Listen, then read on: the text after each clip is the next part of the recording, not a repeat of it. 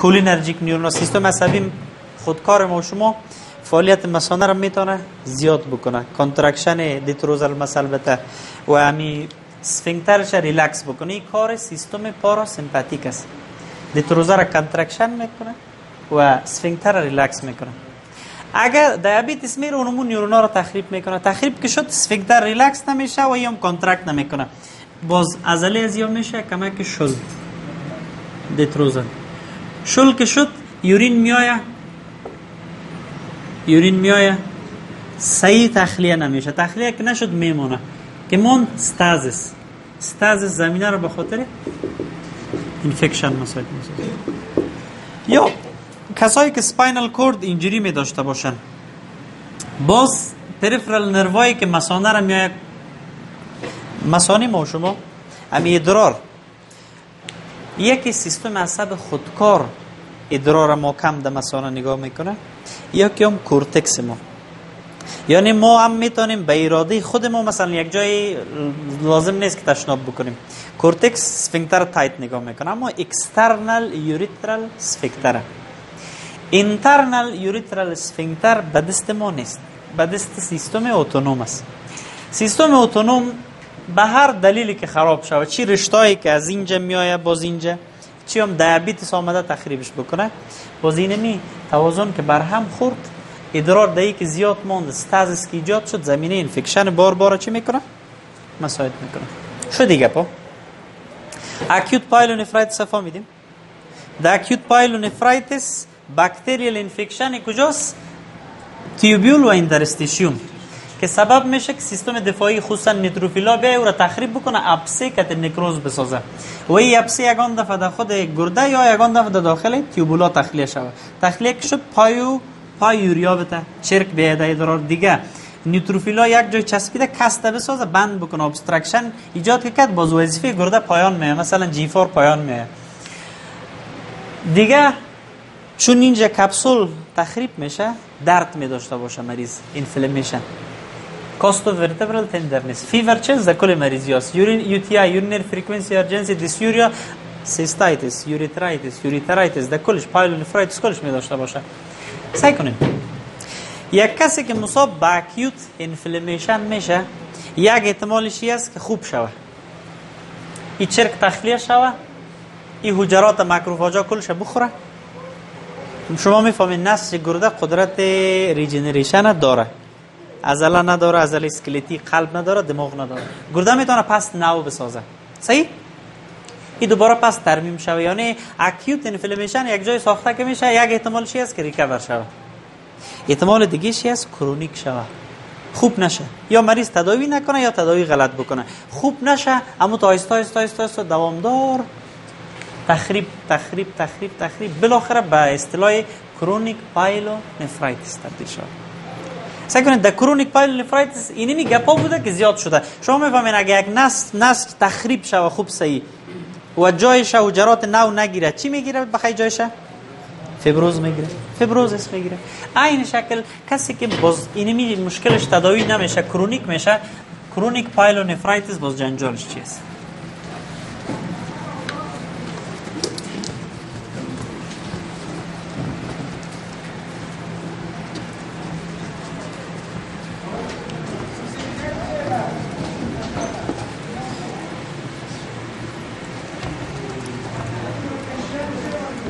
اینمی جایی که مصاب به اکیوت پایلونفرایتس شده بود و صحیح تداوی نشده بود. مثال اینی یک گرده نورمال،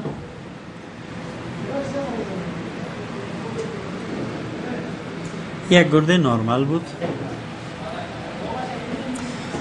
گرده کورتکس می داشته باشه و هم میدولا می داشته باشه. کورتکس شما که گوسفند گردهش بگیرین، کورتکس به شکل است.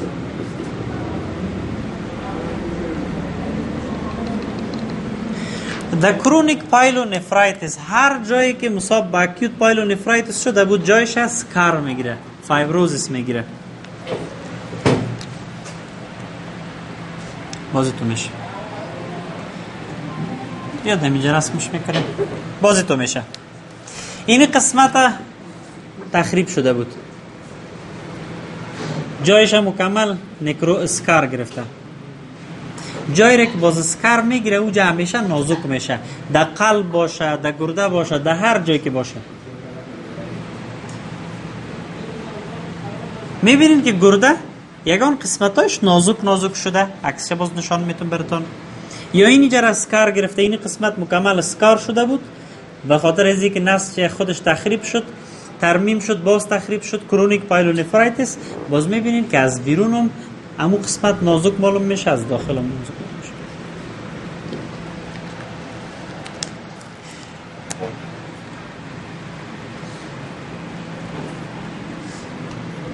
The chronic pyelonephritis. حال سابق اگه فرض کنیم جیفار ای گردم می بود 100، حال از جیفارش 80. یعنی در کرونیک پایلونفرایتیس یگان قسمت های گرده بیخی تخریب شده، جای خود نسج گرده اسکار آمده. اسکار جایی که اسکار میه دیگه اوجا فعالیت نمی داشته باشه، اینجا دیگه فیلتریشن انجام نمیته، اینجا دیگه یورین تشکیل نمیته.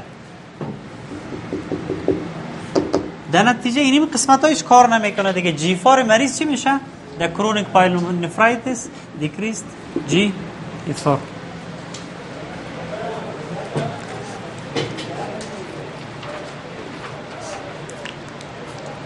سعی کنین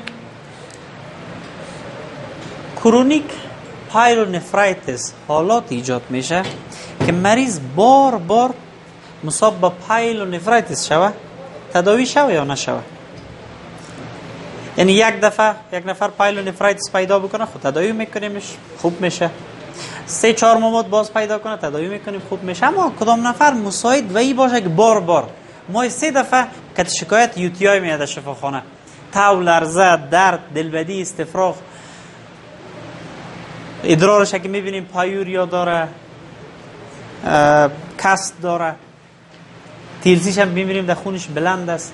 کسایی که بار بار مصاب به یو تی آی میشن یا زیاد احتمال ازی وجود داره که از اکیوت برن به کرونیک. در کرونیک جای نسج گرده را چی بگیره؟ اسکار بگیره، وظیفه گرده پایان بیاره. مثال کرونیک چی میتونه باشه؟ سعی کنین 2 دانه نمونه که میتونه سبب شوه که یک مریض بار بار مصاب به پایلونفرایتیس شوه و بالاخره باز کرونیک شوه و اسکار بسازه. یکیش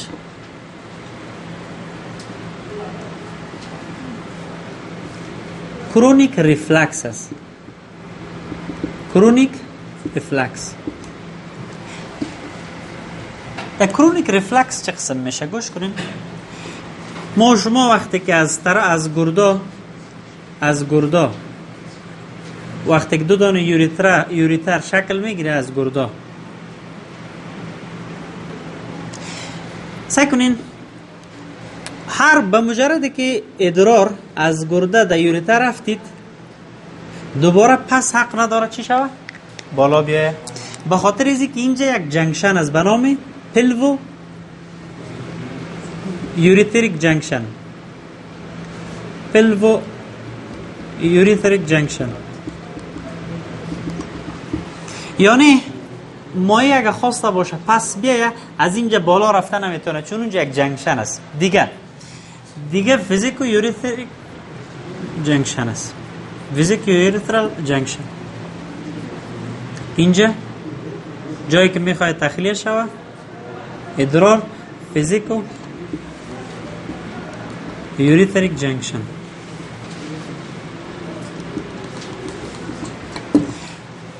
در کسایی که یا اینی جنکشن صحیح کار نکنه به صورت ولادی یا کسبیش انفکشن بار است، یا به صورت ولادی اینمی عدم کفایت داشته باشه یا اینجا مشکل داشته باشه، یا بار مصاب به این میشن که ادرار بره بالا، انفکشن بره بالا و گرده را مصاب بسازه. 1 دفعه 2 دفعه 3 دفعه 4 دفعه آهسته گرده را که باز میبینین یگان قسمتاش تو نازک شده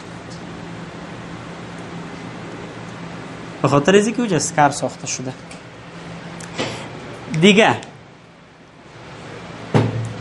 دیگه کرونیک ابسترکشن.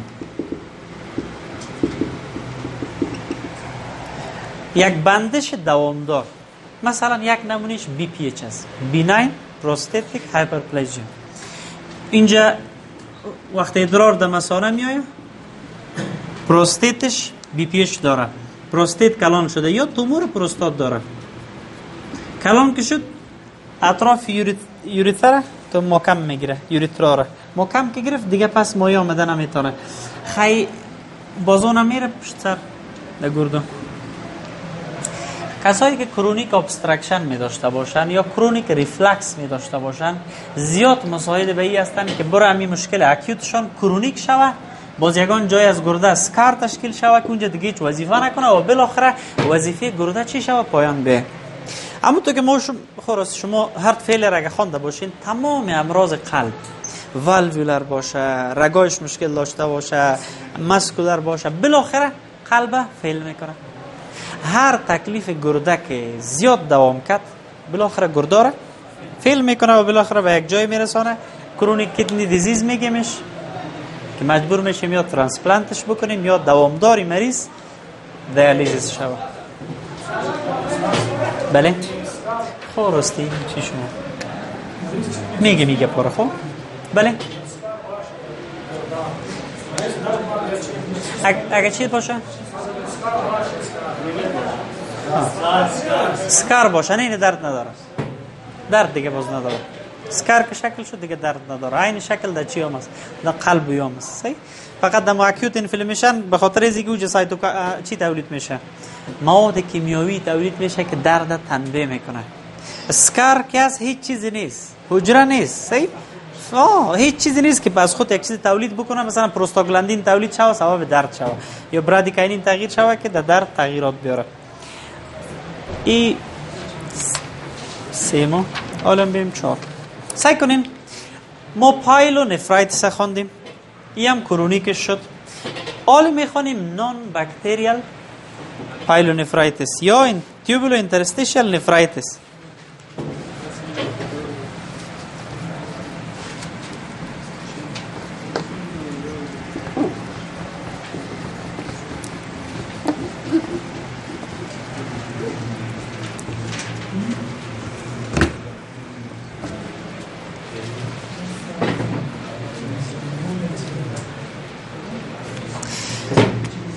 سعی کنین یک عنوان داریم به نام drug induced interstitial tubulointerstitial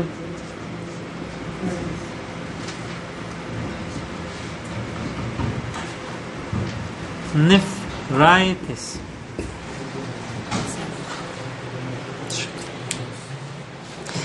یک عنوان داریم به نام drug induced tubulo interstitial nephritis.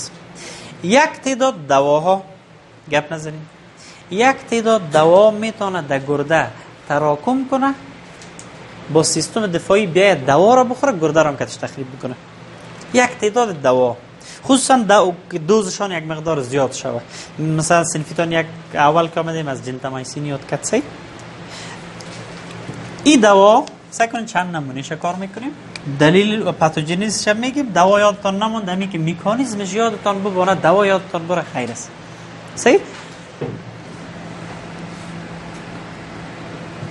دوایی که در صنف NSAID شامل میشن مثل دیکلوفیناک، بروفن، پاراستامول که است، زیاد به خاطر از اینکه تاثیر پاراستامول در کوکس نمیکنه، خود سینس در پریفری کار نمیکنه، به او خاطر پاراستامول سبب از این نمیشه، اما لیور فیلر داده میتونه. صحیح. بروفن مثال، کیترولا، کل دوایی که در خاندان NSAID به خاطر درد آنالژیزیک استفاده میشه، یعنی در مجموع آنالژیزیکا.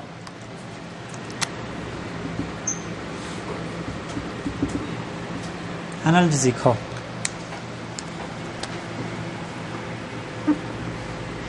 دوای پی پی آی، اسید لورینگ مثل اومپرازول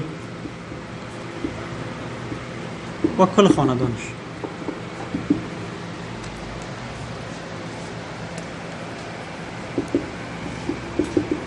دایوریتیکا مثل فیورو سیماید یا سنفیتان میگه نام امی دوا سنف امی امایکاسیلیا چی است؟ نام سنفشان چی است؟ اماینو گلایکوسایدز جنتا غیر زیاد دیگه دوا هست. خواهی قدرش در یاد ما هست. اینی دوا میتواند ده کیوبولا ده حجراتش یا ده اینی اطراف تراکم بکنه و سبب از این شوه که باز حجرات دفاعی از هر طرف بیاین خبر شون که چی گپ است اینجا، بازی دوا را بخورن خودشان هم از بین ببر، یا سیستم دفاعی اوتو انتیبادی بسازه. اوتو انتیبادی بسازه. سعی کنین دمی پروتینا که ما میاییم یک تعداد پروتینا ایمیونو جینیک هستن. سعی کنین یک مثال براتون میتونم. باکتریا استرپتوکوکس باکتریا اگر در سر خود یک پروتینی به نام ام نداشته باشه، این سبب تب روماتیسم شده نمیتونه. چون دیگه تمام پروتینایی که در ترکیبش هست سیستم دفاعی ما را تنبیه کرده نمیتونه. یک پروتین اگر سیستم دفاعی را تنبیه بکنه او را میگن ایمیونوجینیک، او را باز نامش میمونن انتیجن. مثال یک ویروس از بیرون میاد، یک ویروس این تو قواره داره، در ترکیب این ویروس اونه پروتینای مختلف است، چربی است، پروتین، چربی. خب هیچ کدام اکثرا کلی پروتینا نمیتونه سیستم دفاعی بدن ما رو تنبیه بکنه که علیش چی بسازن، عکس العمل نشان بدن. یک پروتینک می داشته باشه که فقط دمی ویروس است، دیگه هیچ جای دیگه نیست، اونمو پروتین باز نامش انتیجن میمونه. اونمو رو میگن این پروتین خاصیت ایمیونوجینیک داره.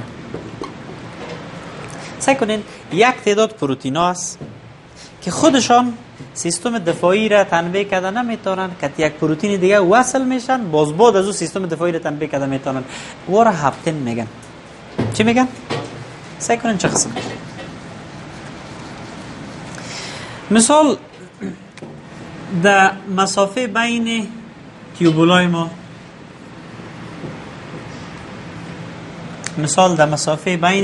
ما، یک دانه اینجا پروتینای مختلف است. خب هیچ وقت بدن ما اشتباه را نمیکنه که بیای پروتینا را چی کنه علیش انتیبادی بسازن، به خاطر که پروتینای خودش هست. مریض یک دوا را میگیره مثل دیکلوفیناک، همپرازول دوامدار یا فیروسیماید، در کل عوارض جانبی نمیته. زیاد دکی عوارض جانبی میته؟ بیشتر گفتیم خب سن که بالا باشه. آفرین. یعنی سعی کنین در صورتی که یک دوا به دوزای زیاد گرفته شود، یا اونا سنفیتان میگه سن مریض بلند باشه کلش از بدن اطراح کرده نتونه زیاد بانه، در صورتی که دوا به دوزای بالا گرفته شود باز مولکولای دوا اینجا میایه از طریق خون میتونه داخل بره، یک تعدادش در اینجا در حجرات بره، یک تعدادش بیایه کتینی. اینی مثلا اینجا یک پروتین داریم، پروتین نرمال. این یک پروتین نرمال اصلا قومای خود ما شماست.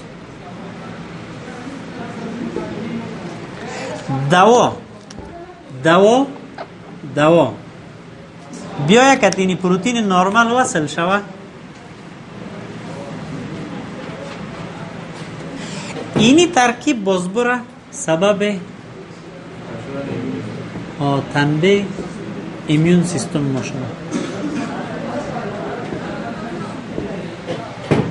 بازی را میگن که این دوا به شکل هپتن کار میکنه. اینی اصلا این پروتین ایمیونوجینیک نیست، خود دوام به تنهایی خودش نمیتونه سیستم دفاعی ما را تنبیه بکنه. اگه یک دوا سیستم دفاعی را تنبیه بکنه او را در تبابت نمیندازن چون ضرر تولید میکنه.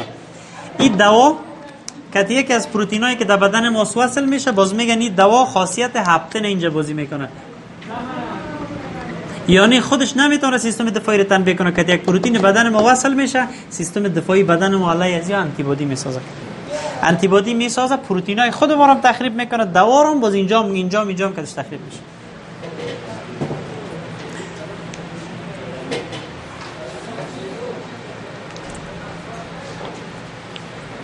ایره میگن drug induced tubulo interstitial nephritis. همین نام نفرایتس که میگه معنیش این است که اینجا التهاب است، حجرات دفاعی آمده که این قسمت ها را تخریب بکنه. به می خاطر عوارض جانبی خوب به می خاطر پیدا میشه. حجرات دفاعی میگه که یا را بخوره از ما را از بین میبره. یا سیستم کامپلمنت یک روز گفتیم از لیور یک مجموعه از پروتئینا وصل میشه، بالاخره یک چیز را به نام ممبرین اتک کمپلکس میسازه و سر هر چیز یا بفته یو رو تخریب میکنه، مرمی واری. سیستم کامپلمنت فعال میسازه، کامپلمنت میاد یا رو تخریب میکنه، ساختمان طبیعی خودش هم چی میشه؟ تخریب میشه. سعی کنین نال مشکل چی است؟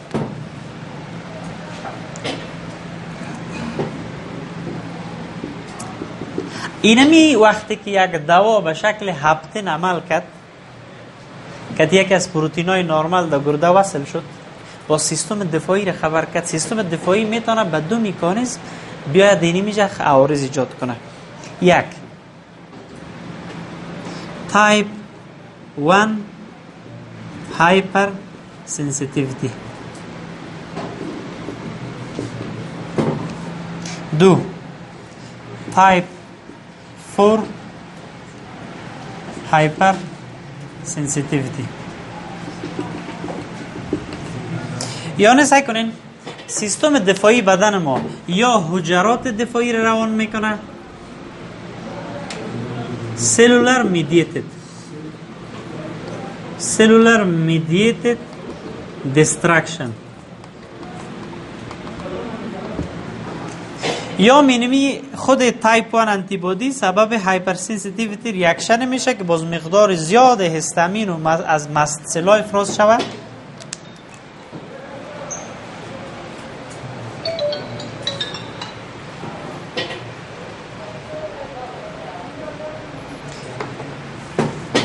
هستامین زیاد از مست سلای افراز شود، باز در اونجا تخریب اینا هم ایجاد شود. تایپ 1 هایپرسنسیتیویتی باز سل میدیتد نیست، دایی اوتو انتیبادی تولید زیاد هستامین که چی شد؟ مست سل محتویات خود که بیرون میریزه، یک تعداد محتویاتش چیزایی که در بیرون است و را تخریب میکنه. سعی کنین کسایی که تایپ 1 هایپر سنسیتیویتی می داشته باشه، مثلا در مقابل سفت ریاکسیون حساسیت میکنه، تایپ 1 کدام حجرات دفاعی سویش بلند میره در خونش؟ چی؟ ایزونوفیل آفرین. صحیح؟ به این خاطر کسایی که مکانیزم تخریب در درگ اندیوست اینترستیشل نفرایتس شون تایپ 1 هایپرسنسیتیویتی باشه، با سویه ایزونوفیل در خونشان بالا میره، ایوسینوفیلیا، یا ایزونوفیل در داخل ادرارشان زیاد میشه، باز ما در یا ایزونوفیل یوریا میبینیم. مثل که در اکیوت پایلونفرایتیس حجری که فعالیت میکرد زیاد نیوتروفیل بود، نیوتروفیل تخریب میکرد. ایوزینوفیل یوریا می داشته باشیم. معمولا یکم دفعه امیر رگای خونه که میایه به اینجا در اثر اینمی تخریبات او هم تخریب میشه، هیماچوریا هم مریض می داشته باشه. یعنی مریض وقتی که ازش تاریخچه میگیرین در این اواخر یکی از اینی دوا را که در اینی صنفا می استفاده کرده، مثلا دیکلوفیناک دوامدار استفاده میکرده، باز 10-15 روز بعد از استفاده همی دوا غالب می بر شما شکایت میکنه که رنگ ادرار ما سرخ است. میبینین هیماچوریا داره، میبینین که در بین از این کرویات سفید زیاد است و کرویات سفید هم کدامش؟ ایوزونوفیل زیاد است. وقتی اینمی حجرات تخریب شوه، اینی حجرات تخریب شوه، وظیفه گرده تخریب میشه دیگه، خراب میشه. به این خاطر امکان داره که پیش مریض ازوتیمیا پیدا شوه، به خاطر از اینکه جی فار که کم شوه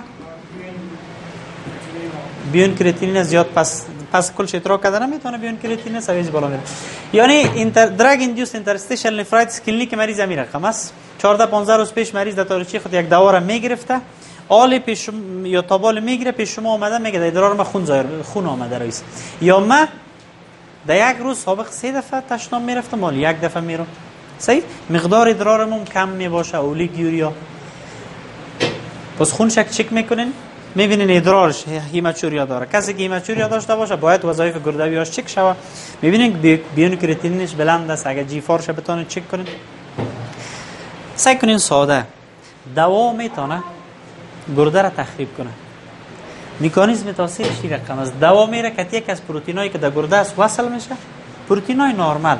یعنی دوا به شکل هپتین کار میکنه. آله سیستم دفاعی بدن ما میایه که او را بخوره، یا به شکل تایپ 1 هایپر سنسیتیویتی میایه اینجا تخریبات ایجاد میکنه، یا به شکل تایپ 4 سلولر میدییتد.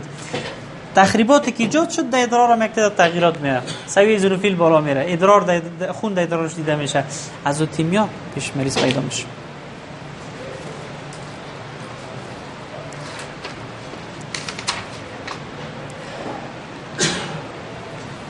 صحیح است. و خوبی دیگه اینی مریضی است که دوا که قطع شد پس خوب میشه. اگه یک نفر اینترستیشال نفرایتس در بیز یک دوا پیدا کنه، مثلا شما در شفاخانه برای یک مریض شروع میکنین امایکاسینه، جنتامایسینه، باز میگه در ادرار خون میایه، چک میکنین که اینترستیشال نفرایتس. اکثرا یک روز 2 روز بعد نمیشه، حداقل 10 15 روز بعد میشه. باید دوا قطع شود. صحیح؟ یا دیگه همون دوا برش داده نشه. دوا قطع شد دوباره مشکلش رفع میشه.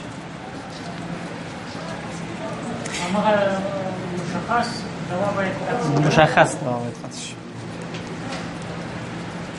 و دیگه سعی کنین یک دکتر خوب کسی است که هیچ وقت 2 دوایی که هر دوش یک عوارض جانبی داره را استفاده نکنه. مثلا اگه به مریض شما تکلیف قلبی داشته باشه، فیروسیمایت خب مجبور هستید بدین. همزمان میکروب هم در بدنش هست که جنتامایسین تداویش نکنین، او هم گرده را تخریب میکنه. جنتامایسین هم احتمال داره هر دوش یک جا شده تخریب زیاد کنه. به این خاطر همیشه 2 دوایی که نفروتوکسیک است، اوتوتوکسیک است، هر چی که است باید یک جای آدم استفاده نکنه. خوی زیادتر مشکل در اینجا اینترستیشیوم بود. یکی از مریضی‌های بسیار معمول در کشورتان بیخی زیاد است، نامش هست اکیوت تیوبولار نکروزیس، ATN یا ATI، اکیوت تیوبولار نکروزیس، یا بهتر اسیر اکیوت تیوبولار اینجری نامش بودن. به خاطر اینکه که اکثرا نکروز واقعی نمی باشه، این در هر 100 مریضش که اگه قسم باشه 90 دانش فقط اینجری. سعی کنین مریض در شاک میره، در شاک در حالت شاک جریان خون طرف گرده چی میشه؟ کم. امی اسکیمیا، جریان خون که کم شد با تیوبولا که خون نرسید، تیوبولا تخریب میشه، نکروز میکنه، میفته در داخل وسط میره در ادرار. اکیوت تیوبولار نکروز میگن. یا یک مریض ایسال شده حالی میگه 3 روز از ادرارم نمیایه، به خاطر اینکه که امی اکیوت تیوبولار نکروزیس یا میتونه اسکیمیک باشه، جریان خونش کم شوه، یا توکسیک باشه. مثلا یک دوا، یک فلز، هیموگلوبین سنفیتان میگه، یک فلز یا هیموگلوبین بیاید تراکم بکنه، آهن تراکم بکنه، تیوبولا رو تخریب بکنه. سعی کنین در این مشکل چی است؟ در اکیوت تیوبولار نکروزیس چی است؟ اینی تیوبول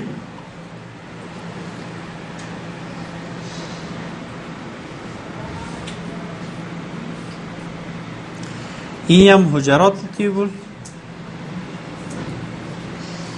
اینی ascending loop of Finley، descending ascending، این هم distal tubule، ایام کلکتینگ تیوبول و بالاخره ادرار. سعی کنین او قسمتی از کلیه ها، گرده ها، او قسمتی از نفرون ها که بسیار vulnerable تو توکسین و اسکیمیا است، زیاد یعنی تخریب که میشه، این پروکسیمال تیوبول است. دیگه جای هم میشه، لوپ هینلی هم میشه، اینی لوپک زیادتر پروکسیمال تیوبول میشه. پروکسیمال تیوبول وظیفه هم زیاد داره، اکثر مواد دمیج جذب میشه. در اکیوت تیوبولار نکروزیس چی است؟ یا اسکیمیا، جریان خون اینجا کم شده، یا یک توکسین آمده اینجا تراکم کرده، وظیفهش مختل کرده، این قسمت تخریب میشه. باشید ما به طرف بیرون رسم کردیم. اینی حجراتی که اپیتلی که پروکسیمال تیوبول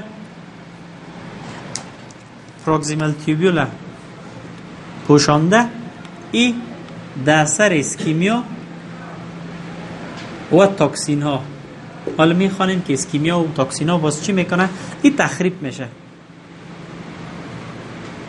تخریب که شد، محتویاتش میفته در داخل.